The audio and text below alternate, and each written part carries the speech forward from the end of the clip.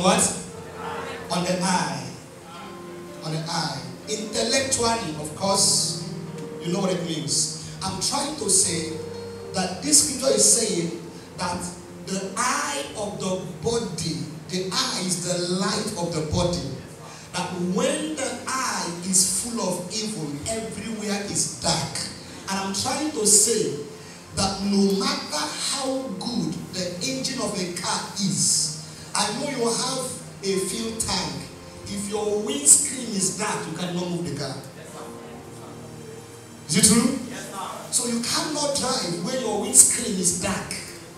So which means what we call motion actually is a product of vision. So without vision, there will be no motion. I hope you listen to me. Please pay attention. So when you are making move, is an indication that you are seeing something, whether physical sight or mental sight. Are you following me now? Or spiritual sight. But there will be no motion without what? Without sight, without vision. If you are here, please say amen. Amen. Are you with me? Yes, just stay with me. I'm trying to bring to your understanding that while we thank God for the parts of the body, when the eye is wrong, every other thing will be wrong. The first is what? The haughty eye. Please listen. Listen. Haughty eye. Now, pay attention to this. The Bible said that haughty eye means pride. It says here a proud look. Listen. Pride is actually caused by two things majorly. One is what I will call pride of possession or position. Second is pride of perception. Don't forget this. Pride is caused by two things primarily. Pride of position and pride of perception.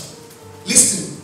Pride of position is the pride that comes because of achievements, because of status, because of giftings, because of talents, parents' wealth, intellectual prowess. Whatever you have acquired, those things have the tendency to make you proud. So that one is called pride by what?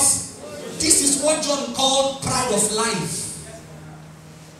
It is pride that comes because I can sing, I can preach, I have this, I have attained this height, I've gotten this. Every man has that tendency to be proud when you come to a certain height in life. Are you getting about that now? So this is the first point, but that's not where I'm going. Another dangerous kind of pride is the pride that comes not because of what you have achieved, but because of the way you see things. Haughty eye is not pride by position, it is pride by perception. The devil is aware that once your perception is corrupted, you are in trouble.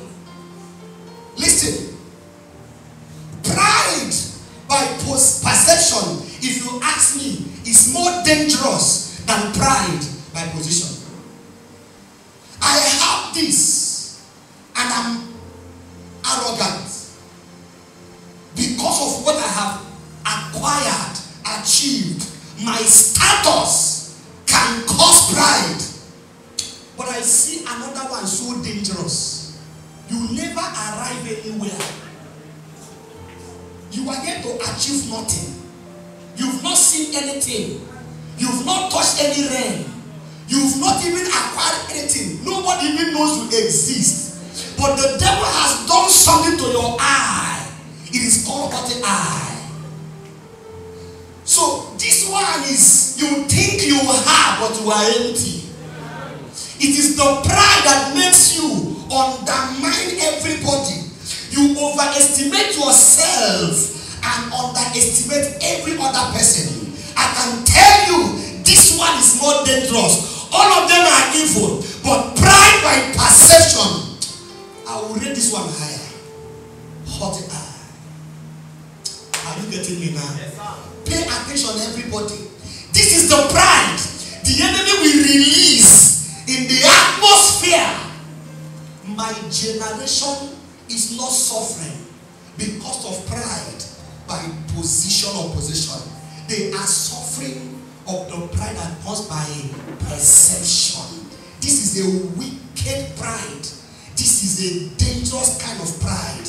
Pride that comes by perception. Overestimating yourself, underestimating everybody. This is wickedness. And you must understand what the devil is doing. And I want to open your eyes to show you that what actually that we are facing as a generation is this thing called haughty eye. The devil is aware that perception is stronger than reality. He knows that what he tampers with your perception, you are in trouble.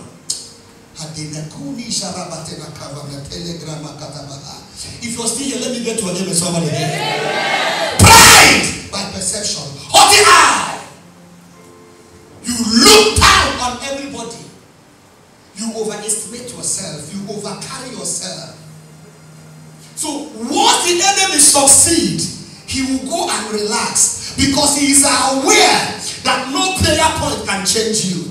He knows until your perception is corrected, realities are very far from you. So the devil will cause people's eye to be haughty. Can I take this a little bit further? Yes, sir. Yeah? Perception or negative perception, the enemy brings haughty eyes. Let me tell you how it comes.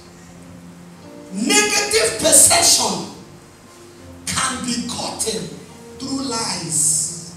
Listen, lies. When the devil begins to spread lies, that's how you sponsor evil eye, haughty eyes, haughty spirits. Do you remember Matthew 28 when Jesus resurrected? You remember? The Bible said he caught up on the third day, and when he resurrected, the Jews and some guys, they said, that the news of his death is even small, that the news of his resurrection will cause more harm than good. What do? We cannot stop his resurrection, but we can spread lies. So they gathered money, huge money, and paid the soldiers and said, if people come here, tell them we are the guards here. When we were here, his disciples came and did what? And stole his body. Watch. They began to spread the lies. They began to disseminate the lie. They began to share the lie everywhere. I hope you know that millions of people are in hell today because of that wrong perception. Are you aware? Many people died and are still dying because the enemy pushed a lie in the atmosphere and altered people's perception. The enemy is aware he cannot stop resurrection being the reality. But he's also aware if I cannot stop Jesus from rising, I can stop men from seeing his resurrection. So what do? We're going to push up a lie in the atmosphere and make sure we alter people's eye, people's perception, that when we are breaking the reality, they cannot see it. The God of this age blind their eyes. So when we are telling them he died and resurrected, they will be laughing because their reality cannot come to them because the enemy sponsored a lie and altered their perception. No matter what you preach, they won't believe you. For them, you are a nuisance making noise. For them, you are telling tales. You cannot help a man until you change his perception. You cannot change a man until you change his perception. You cannot transform a man until you transform his perception. You cannot lift a man until you lift perception.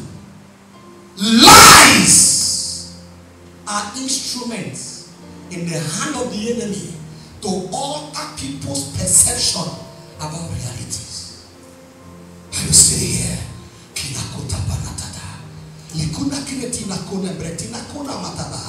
listen and pay attention. Everybody pay attention now. The Bible recorded that as this news began to spread, who are you? Who are you? Or anybody here will be any witness. Do you realize that evil news spread faster than good news? Have you asked yourself why? It's not natural, it's demonic. It's the enemy pushing light in the atmosphere. Because the enemy is aware. Once we alter their perception, the real thing will be far from them. So what the enemy is doing in my generation is that when something happens, he will magnify it, spread the lie. He's not just targeting anything, he's targeting your perception.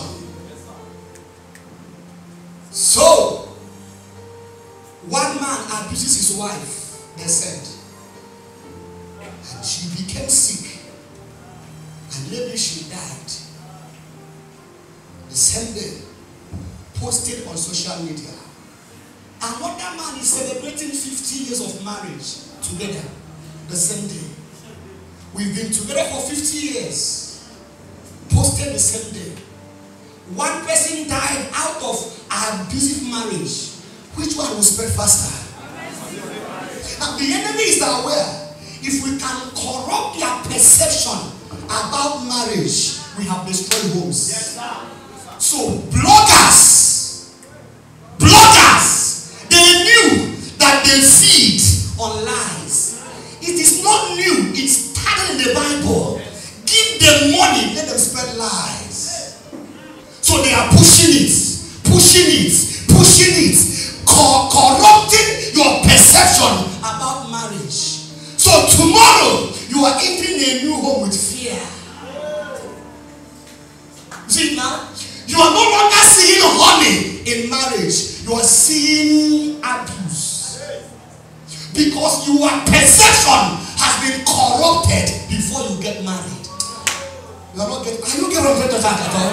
You must understand what I'm teaching you. I'm giving you high level of intelligence in the spirit. Listen, the devil is aware that news, evil news, negative news, these are the system he uses to corrupt people's perception. Why do you think that my generation, younger ones, they are the one championing that God is a scam? Pastors are fraudsters. Ministers are thieves. Churches are clubs. Do you know why? You see, when I see this on social media, I laugh. Even some men of God don't understand the game. It's not about replying them on social media. The devil is strategic. Call him whatever, but he's very strategic. Pay the money. Give bloggers money. They will get 1 million views when they say that a pastor impregnated a house help. See now? Now, they are working on your perception. They are working on your eyes. The devil is playing games with your perception.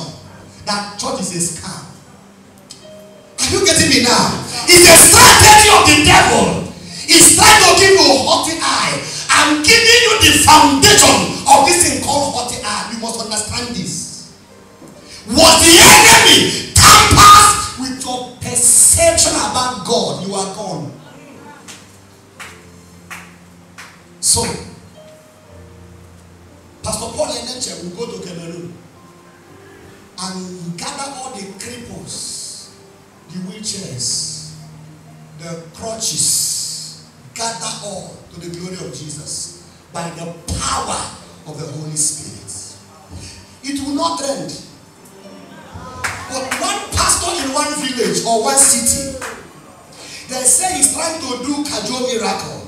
Which one will trend? The enemy will push what he called negative miracle. Real one will not trend. Because the devil knows that once he magnifies the fake ministry or the fake pastor, he's working on your perception. So the next time you go to church, you are like, all this. You see now? I'm showing you demonic strategy. You must be wise. So the thing is flying. It's flying. Positive news don't fly. The system of the enemy is to bring you to a point where they will alter your perception about Jesus, about church. So you go to social media. Why do you think that the generation I am born into, the people that are called this today are young people? True of us? Occultic men in the old or years back, they are not to be gathering men.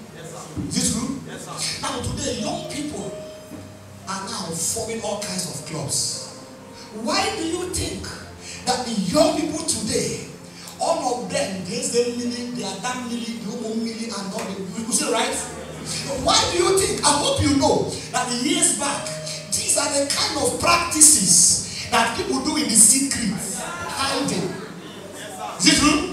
They are afraid to make themselves know that they fraternize with wickedness. But today, they can't open a Facebook account. Tell you, I am Adam. Are you getting it now? The issue is not sin. Her perception about God has been altered. No matter what you preach, he can't help her because the devil has shifted lie and convinced her that God, church, men of God are scam. And because she has been gotten, haughty eyes entered, she now overestimates herself and underestimates everybody. Once your perception is altered, you are in trouble.